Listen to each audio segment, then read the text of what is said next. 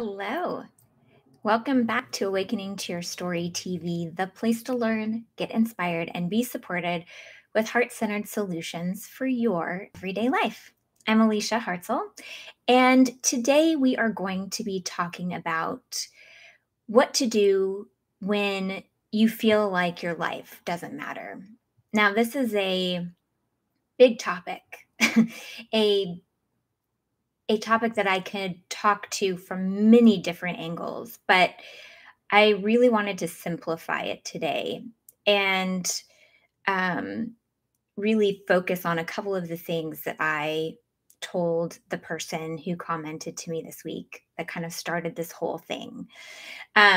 The person who wrote in was feeling and focused on this place of feeling left out from their friends and feeling like they were the black sheep of their family and that their family didn't really care. And that ending their life would not have an impact on anyone else. And it really struck me because I've been there myself. I've been in a place where, my heart felt so heavy and I stayed on the couch, curled up underneath the weight of my life, and and willed myself not to wake up so that I would not have to keep going, feeling the way that I did about my life. And so I know that there are a lot of people out there in the world who go through these phases where life feels harder to live than it should, where everything gets so heavy that it would be easier just not to be. And before we go any further, I want to give you two numbers. First, the National Suicide Hotline, it's 1-800-273-8255. And also for the LGBTQ plus community, the Trevor Project number is 1-866-488-7386. And I'll have those numbers down in the description below as well. I want to share with you two things that really helped me when I was at that place and that point in my life, and kind of go from that place. But before we get into that, I want to tell you some of the things that I really, really wish that I could, if you're in this place, wrap my arms around you and tell you in person. I want you to know that the one person's life that I know for sure you not being here would impact is your own. And I know that sounds silly, but your story is super valuable. Your life is super valuable. And if you're not here, you cannot live and write that story. And maybe nobody's told you that your story is valuable. Maybe nobody's told you that you matter. Maybe nobody has shown you the love that makes life make sense. Maybe nobody's applauded you and said, I see you and I think that you are amazing. Maybe nobody's taught you that there is value in your story, that you are the main character of the story and you are the only person who can write it into existence. And so I want to help you get there today. I want to help you understand that your life is important, that you, the completely unique expression of life that you bring into the world, you matter, right? So we're going to talk about two places that will help you get to this place where you start to believe that you matter, right? The first place is I want you to really focus on understanding where your point of reference is, right? So check your point of reference. Often, when you feel the weight of life's experiences in the way that you do when you come to this place, it's because your point of reference has been shifted to an external force, an external thing, whether that's your friends, whether that's your family, whether that's what's going on at school or at work. That was one of the things for me that really weighed me down, was work and feeling like I had purpose and all of that.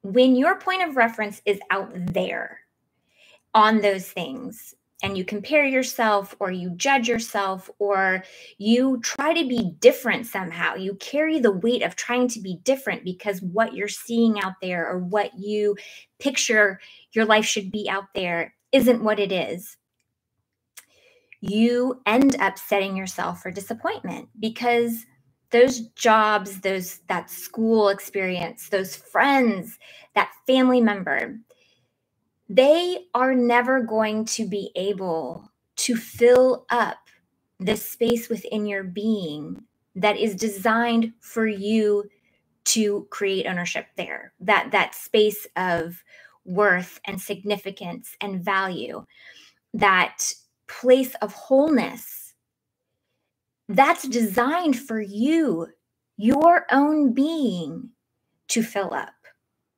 And when your point of reference is set externally rather than internally, it can be really, really, really disappointing and really, really, really hard.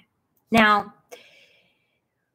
when you shift that perspective inward and you start to see the truth with a capital T, that you are the author of your story, that you are the main character living into existence, that you have power within your story to shift your point of reference back and to figure out how you want to feel and who you want to be. And even if those external circumstances are not working in the way that you want them to, that you can shift what's happening in here so that the outer world shifts to meet you, right? I know it sounds super abstract. I know it does. It almost feels impossible, but it is possible for you to fall in love with your life. And you do that one thought and one feeling at a time. And I want you to really understand that your value does not come from an external source. Your value does not come from what you do at school or what your family says about you or what is happening at work or any external circumstance or situation. Your value, your worthiness, your significance, none of that comes from an external source. Your divinity wove that right into your humanity. It is a part of you that you can't get away from, right? It's like breath, right? We don't often focus on our breathing, but it is there, always working with us to keep us alive and upright. When you focus on it, your breath can be energizing. It can be broadening and life-giving. It can really fortify you in a way that you weren't being fortified before.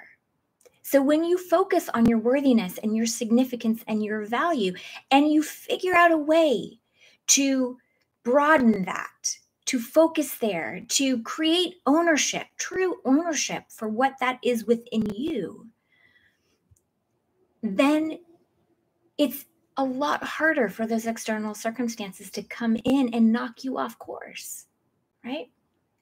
Now, the second thing that I want you to really focus on and think about after shifting your perspective, making your point of reference your own being, is to work on your heart and story, to realize that you have power there, that the relationship you have within your own being, with your thoughts, with your body, with your mind, heart, and soul, that inner dialogue, that relationship is powerful.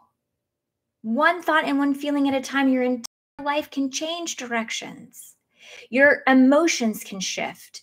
Your entire experience shifts, one thought and one feeling at a time.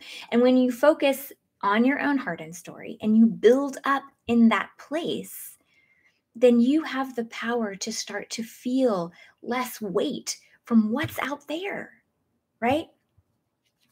Make your heart your own point of reference. And then you'll come to understand that the twists and the turns of life, that the places that feel weighted, that abyss of a challenge, will also be met with a moment of pure light, right? Your life is going to ebb and flow. There is going to be a lot of different things that happen within your story. It's part of the hero's journey, right? You go through these hard moments and you come out with a newfound expression of life. But if you're not here, you don't get to do that. You don't get to find out what's next. So when you focus on building up your heart and story, and you come to that inner place of understanding within yourself, and you fall in love with what is there, and you fall in love with writing your story and meeting a challenge and using that challenge to help serve your higher good, then you take back the power from all those external sources that have been weighing you down, right? Now, I am going to link some videos for you that will help you focus there, that will help you focus on your heart, and will help you create ownership for your value, for your worth, for your significance, for the worthiness that is intrinsic to who you are. And I want to tell you, you matter. Your life matters. Your story matters. And I will say it until I'm blue in the face. And as many times as you need to hear it, I will say it. You comment on this video and I will meet you there. There are no comments on any of my videos that I have not commented back to. I am here to help you. And I want you to know that until next week, I'm going to be holding a place of love for you where you know that you matter. So check your point of reference and dig into that space within your being. All right. Until next week, remember, you matter.